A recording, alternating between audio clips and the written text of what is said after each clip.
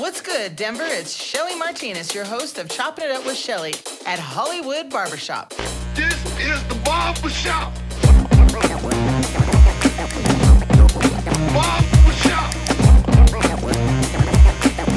This is the barbershop. The place where a black man means something.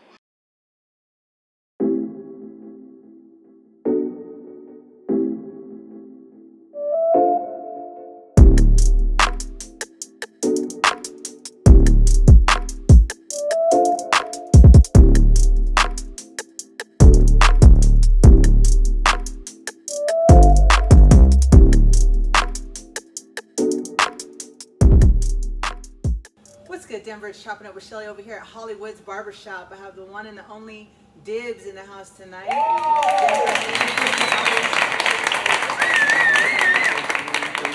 Thank you for having me. I appreciate you coming through. If you guys haven't got your hair cut by Shellie, you need to come through, get cut up. 'Cause, I ain't gonna show you my shit right now. My shit fucked up, but she'll hook you up for sure. Appreciate that. So, tell me all about yourself. Let's see. You are a Denver native, is that right? Definitely a Denver native. Born in Denver, raised in Aurora. Okay. Grew up off of 16th and Alton. Like I said, went to Crawford Elementary and West Middle School. We won track A. Y'all know who we are. Y'all know who we are. We won track. We the champions. But yeah. What are you doing now? Where are you at now? What are you doing? So as far as now, I teach at a rec center, Athmar Rec Center, doing art facilitating to the youths from ages 8 to I guess like 18. What does that look like? Like, what exactly do you do? So like I have the kids come in and like I have canvases or like we get like a big plywood and I have them like spray paint on that and like just a way for them to not be spray painting in the streets and doing destructive stuff and like more honing in on skills than being destructive. And just like giving back because like I've never had really much, so like giving back to the youth is like probably something I wanted to do with my art as well. So that's good because it's important for number one to have a creative outlet anyway. Just regardless of who you are, right? Definitely.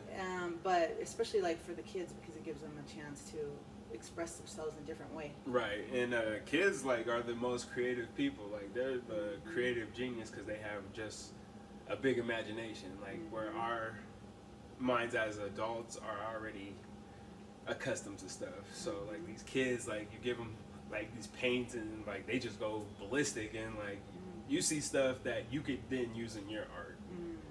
And it's not like taking it from the kid or anything, but it's just like a different aspect on looking at art and how it's created. That's cool. At what point did you realize that you had that creative spark in you? I couldn't even tell you. Like when I knew I had it, I just like people would just always tell me that like, yo, bro, you can draw. Like, you ever thought about tattooing? Never. So never. Never. You don't Never. I'm never gonna tattoo. I will draw some shit, but I will never tattoo. I'm sorry, guys. Wow. I won't. But yeah, it's never just say never. Never say never, but never. I might tattoo somebody, but I won't become a tattoo artist. Wow. Like, I mean, I could see that going far for you though, if you did dive into that. Definitely, but I don't know. I just don't see it for me. Like, you know, like people see stuff for themselves. Yeah. And that's just not one. Not like, yours. I'll try it though. But you had mentioned to me that that your mom kind of like when you were younger wanted you to take a different road as far as like education wise and stuff like that. That she didn't want you to invest so much in a creative side of your artistry. You know, she wanted you to go to school and get a job. You know, so tell me a little bit about that and how that made you feel and how you became who you are today. So like it really took like a big shot to my like artist ego because like I felt like she thought my art wasn't good enough that it could sell or like make an impact on people. So like it just kind of deterred me away from making art. Like I always had that creative, like whenever I seen something that I wanted to draw, like I would do it, but like I just stayed away from drawing for a while. Like I just focused on having the job and making money and not really focusing on art anymore, and it just like I wasn't happy. And like that's what I start to feel in life, like I'm just not happy when I'm not making art. So since then, I mean, you said you had a daughter. What's her name? Callie. Oh, how old is she? She's 13 now. Wow. And so at what age did she like motivate you to pick up art again? It was around like the age of like 8. It had to be like 8 or 9. I would just remember sitting in my mom's basement, just like always drawing, and like just figuring out what I wanted to do, what I wanted to, I guess, make the name Dybs. Like, where was I gonna take this? How could I create this name and people know who Dybs is? And I just like felt like giving up until she came to me and was just like, Dad, just keep drawing, like, and somebody's gonna like your stuff. And that was like that put the battery in my back to just keep going and like just keep developing and keep sketching, keep practicing whatever I wanted to get better at. Just practice that for a month. Practice noses, practice eyes, practice hands. Interesting. Practice building a whole character from scratch to come into the character that I've built today. So, you know, I look at a lot of your artwork on your Instagram page, and it's really cool because like a lot of your characters are characters that come into the barbershop. Definitely. You know, and it's really awesome to see that. You know, I'm like, man, I would like to have a lot of his artwork in here, you know? Right. So tell me a little bit about, like, are you selling your artwork? Are you in galleries? Because if you're not, you should be. So I've been in a couple galleries. Isla Gallery, shout out Lorenzo and Fal. Y'all my boys, yeah. Every Deck the Halls, I'll be in that. I was in their Black Vanguard show in February. What else? Not too many galleries. I like doing pop-ups because that's where like a lot more foot action and stuff. But if I were to do galleries and stuff, like Isla Gallery is definitely my place to go because like those dudes like show respect and they look out for artists who are trying to get their names out there and build up their artistry and like find customers who want to invest in their art as well. So. Now, you had also mentioned to me that you're working with a chocolate and herb. Yes, chocolate and herb. So, my boys. Here we go. So, Fresco, I get a call from Fresco. Shout out Fresco Tesla. Shout out Esco Parks. He calls me and he's like, yo, I got this opportunity for you. I want you to meet up with this guy named Tyler. He got this there. He wants you to make characters for him. So I end up meeting up with Tyler, and like we hit it off straight off the bat. Like we're both into video games. We had that video game lifestyle growing up, like cartoons, everything. So it just clicked right away. And when he told me his vision, I was like, oh yes, like this was like the opportunity that I've been waiting for. And I'm glad that our paths crossed because like it's just been like an endless amount of just opportunities that arose from that. That's good. And we just, as we grow together as not only brothers, a company, we're just getting bigger and stronger. And like watch out for chocolate and herb. Yes.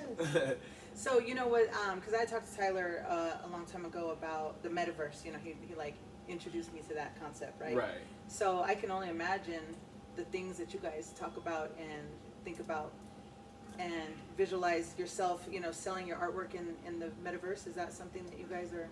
Oh, most definitely. Towards? Like that's always an option. Like me, like I'm more conservative about my art because I don't want to be like fucked over. But like there's always talk about like NFTs and stuff like that. I'm not the biggest NFT like jumper on, but like, you know, like I do make digital art and I do make like cool digital art. So what medium do you like prefer to work with? I mean, I guess it just depends on the day because like I like to work with pretty much everything. Like if it makes a mark on something, you name it, I'm gonna try it. So but my biggest ones right now, like I do love to paint with acrylics. I've dabbled around with oils. I love to spray paint. Like I have a couple murals. If you haven't seen my murals, I have one off of Colfax and Dayton on by the St. Patrick's or St. What's his name? St. Patrick's pawn shop. Oh, okay. I think I know what you're talking it's about. and right next to Lady Justice Brewing. Okay. So there's that one. I've done a couple murals off of Global Liquors, off of West Colfax and Lakewood. And a lot of who got me into mural work was Rubezilla and Chelsea Lewinsky. While watching those guys do their thing, and talking to Rube, hanging out with him, showing up to walls with him. That was a good experience for me and led me to a position where I am now, where I'm able to get my own walls and That's what's up. people are like wanting to like see my art and stuff. So Where do you see yourself in in the next few years? I mean, what is your vision? right now, like, it's crazy because like I don't know, I wouldn't necessarily say I have a vision. I just want to keep creating to see where that takes me. There's no vision there's no vision of what I want it to be at the end of the tunnel. It's just like the more I keep creating, the better opportunities I'm gonna have to put myself in.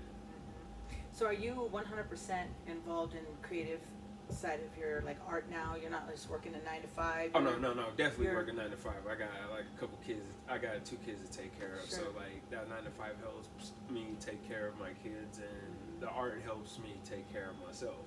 Okay. So, and also help give them extra stuff as well. So I don't mind having 9 to 5 because growing up, like I was working with the Pisces like 7 in the morning till 12, like till fucking 7 at night, 9 at night, delivering drywall. So like the mentality, the work ethic of staying up and getting what you need done, that's there. And when it comes to my art, I've applied it there because like if I know I need to get something done, I'm gonna stay up. Yeah. I'm gonna stay up. I'll get up in the morning for 3 hours of sleep and be functioning, and then get back to it. I'll take my naps after I get back home when I get my rest and stuff. Like I ain't moving like a zombie, but like if I know I gotta get something done, it gets done. So what side of the family do you feel you got your artist? Definitely my mother's side. Your mom? Yeah, my mom used to make like floral, like arrangements, and so. And your kids, have they picked up any? Oh yeah, my son loves to draw or copy me draw, or so. Whenever we go to like art shows, I try to take them to art shows and stuff to like see what their dad does, and like you could do this as well type of stuff, and they enjoy it. My son likes to like being not graffiti artist, but being into graffiti. Like I like to just write on stuff. So like if we go to an art show and there's a trash can, like I'll give them a marker and just like let them do whatever. Like, would you let them just go crazy in their room and draw whatever they want on the walls? Not on the walls. Like there's like shit. I mean, you can always paint over it. Yeah, I get you a big ass piece of paper. We could find a big piece of paper, like, or a big canvas, like to hang on the wall, but I wouldn't let them paint on the wall. No. Like, that's too much. That's like, too much. Yeah, that's. So you handed me a couple pieces that you had created, and I just love your artwork. When I show everybody how cool those are. I love that, and it just there's so much expression in these pieces. Definitely. And you said I could have one? Yeah. Aww. Yeah, just pick one. That's what's up. Where can we find you at? Where can they find your artwork? So right now I am building a website, so you guys will be finding my website pretty soon. But as far as right now, you can reach me on Instagram at dybs.ahoy. That's Dibs Ahoy on Instagram. So yeah, if you guys want to purchase anything, I do commissions. I do live paintings at houses. So, or if you guys want to ever just kick it and catch a session, just hit me up, and I'm always willing to work with people and collab. That's what's up. You guys need to get your hands on some of this artwork. It's amazing, and like I was telling him earlier, a lot of the characters that he creates are like coming to this barbershop on a daily. So it's like very familiar. You know what I mean? Definitely. And very relatable too. And but any shout outs you wanna shout out anybody? Shout out baby girl, Harley Batty, you know, always holding me down through this. Shout out my kids, Jeremiah and Callie. Y'all keep your dad pushing as well. Shout out the team, you know, Tyler, shout out Fresco, shout out AT, shout out Chocolate and Herb. We out here doing this shit. Shout out Bob. Don't forget about Lifted Bob. We out here. Shout out Shellie. You know, she out here doing this for the people, for Colorado. Like, Colorado people. But, you know, yeah, like, this was a good ass experience and a dope little podcast interview. Cool. Like, and I appreciate you for having me. Yes. And look out for my work here in Hollywood Most Barbers. definitely. Yes, I would love to have some of your pieces here. I'll probably purchase some for sure because I definitely want some. And, you know, like another one of Denver's best right here in this chair, a major artist, up and coming. I mean, just keep that word on your tongue, Dybs, and trust me, you're going to see it. Where's your mural at again? On Colfax and Dayton. Colfax and Dayton. Especially if you're driving down the Fax, you cannot miss it. So be on the lookout. Straight up. It's on the left side if you're driving east, whatever. Yeah, if you're driving east down Colfax, it's on the left side of the street, right across the street from the Fox Theater. So you guys know what the fuck I'm talking about. All right, Denver. Well, again, like I said, another one of Denver's best here at Hollywood Barbershop. And hey, check them out on Instagram. What was that again? Just one more time. Dybs Ahoy. Dybs.Ahoy on Instagram. That's funny. All right, Denver. And also check out Chocolate and Herb. Chocolate and Herb Tyler in the house tonight, too, over there in the shadow. But, you know, we love him. And a lot of good things to come from both of these guys. So we will check you out later, Denver. Thanks for stopping in. All right.